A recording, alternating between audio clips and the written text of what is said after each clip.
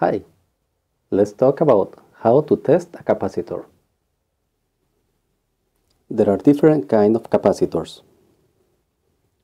Some of them, they have the shape of discs, and others like kind of pillows, and another like cylinders. These ones, they are ceramic capacitors and they have very low capacitance. The other ones, they have from low to almost low capacitance, and the electrolytic capacitors, they have very large capacitance.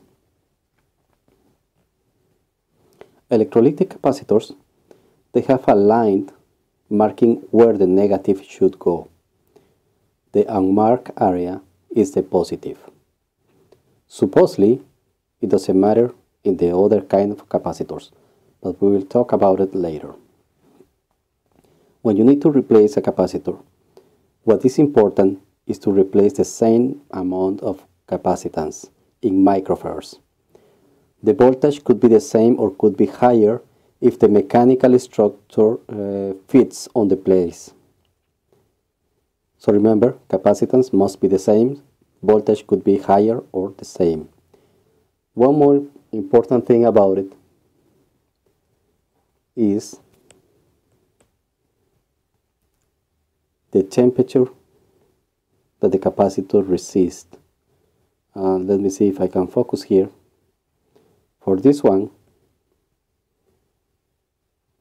it says from -40 to 105 degrees Celsius. Some capacitors, they resist 105, and others, they work until 85, like this one. 40 to 85 degrees Celsius. So when you're going to replace a capacitor, always check the temperature because it matters. If you're going to buy capacitors to keep it stored for the next time you need it, buy the high temperature ones so you can use in either case. To make timers or to make pulses in electronics or for frequency or clocks, we use the combination of any one of these capacitors with a resistor. As higher the resistor, the longer the time it takes to charge. The lower, the faster. But from all these kind of resistors, the capacitors, I recommend to use these kind of capacitors because they have more precision when we try to make a circuit for timing. So these two guys, in combination of transistors, integrated circuits, you can make a good timing system. To test a capacitor, you will need to remove the capacitor out of the printed circuit board. 1. 2. Discharge the capacitor. Remove the capacitor from the printed circuit board and discharge the capacitor, and now you are able to make the measurement of the capacitor with a capacitance meter. You can use any kind of device for it. There are some very expensive, $4,000, $6,000, and mine is the cheapest I could get in the market because my budget was so small for it. Did I mention you have to discharge? Okay. How do we discharge? Capacitors like these ones, who has no bend in the printed circuit board after a measurement, with a short circuit like this. Just another piece of metal between the two leads, and that's it. But when we have capacitors like these ones, as example, this is a capacitor for 200 volts. Probably it was in a switching power supply, charging in 160 volts or more, like this one. So after connecting this guy and removing the capacitor, you have to discharge. The way to discharge a capacitor like this is with a resistor, and try to do it before to remove the capacitor. Use a resistor and don't hold it with your fingers, because sometimes the high voltage will make the resistor to heat. Put it some while, be patient until they discharge. That's the way to discharge big guys like this and avoid problems with them. There are another kind of capacitors, and we'll talk about it in a little while. Guys like this, they're surface mount devices, and they're little capacitors, as we have them in our tablets, laptops, smartphones, or any new technology equipment. They are coming in this presentation. They could be high capacitance too.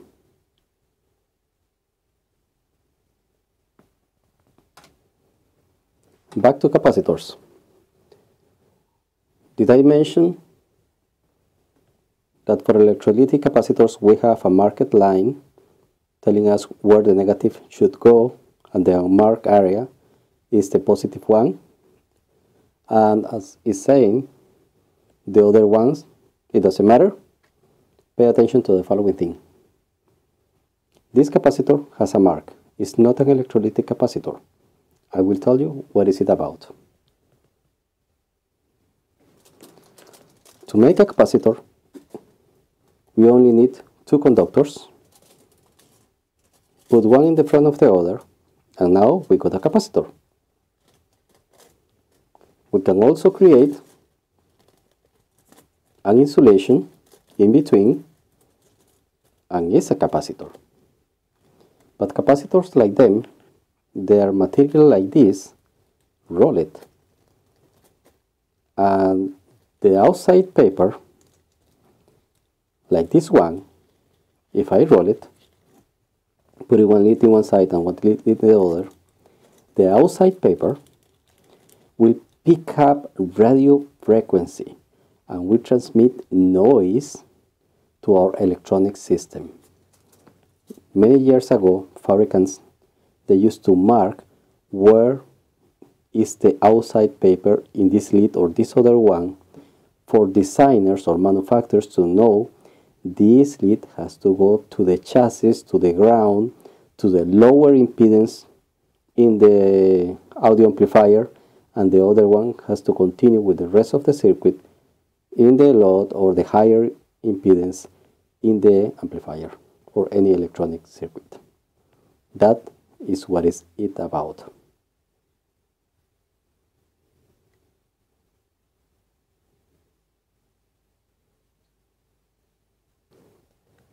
Back to measurements.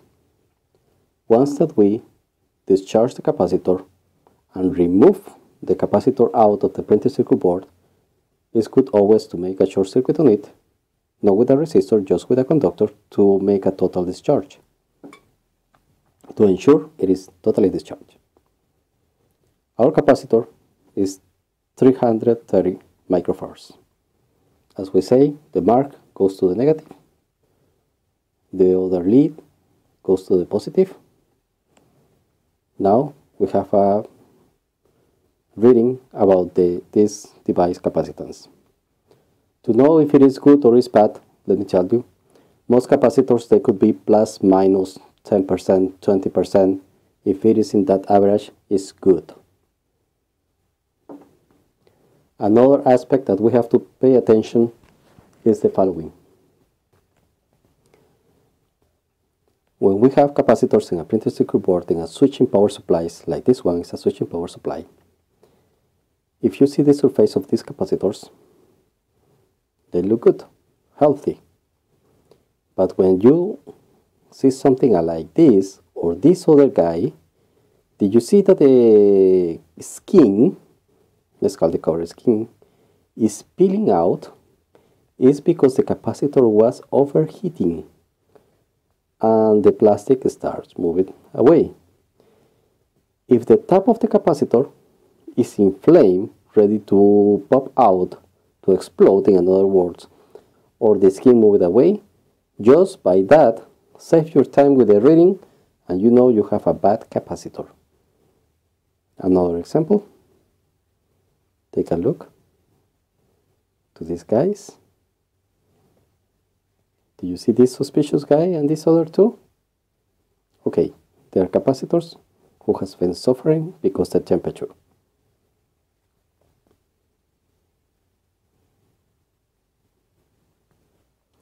There is a chance that a capacitor like this one or these other ones, they get in short circuit. These kind of capacitors, they could be high capacitance too.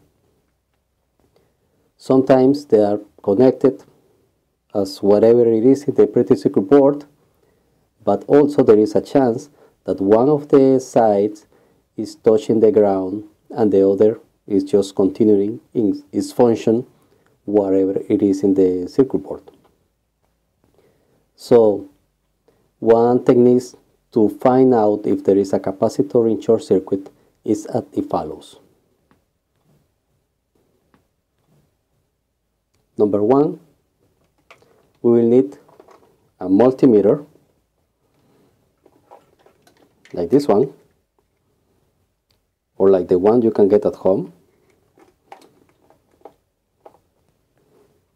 and you must put it in continuity with the beep, so you can hear the beep when you make a short circuit between the leads. What we're going to do is we're going to look for the ground. In that case, for me, it looks like a ground where the scroll was, and I will touch both sides in the capacitor. As you hear this one, it produces a beep. That means there is continuity about 0 ohms from here to the ground.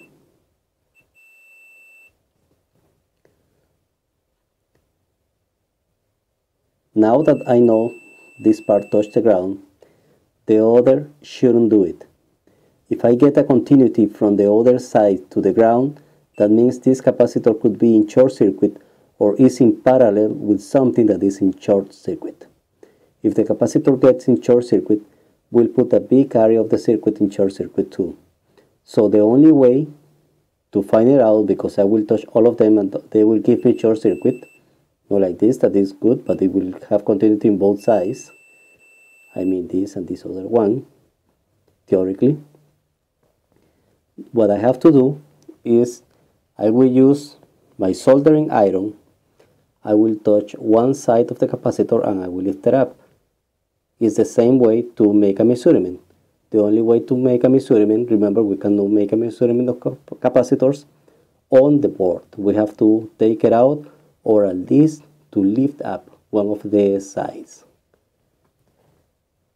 If I have a capacitor in short circuit, if it is one of them, as I said, probably it will put the whole area in short circuit. So I have to lift each one of them to see which one will release the short circuit. The one that releases the short circuit, you will touch the other ones and the short circuit will be gone. But the one who has the short circuit, let's put as example this one that is bigger enough to see it, will continue with the continuity both sides. Let's watch the following video about how to remove one of the sides of the capacitor with the soldering iron.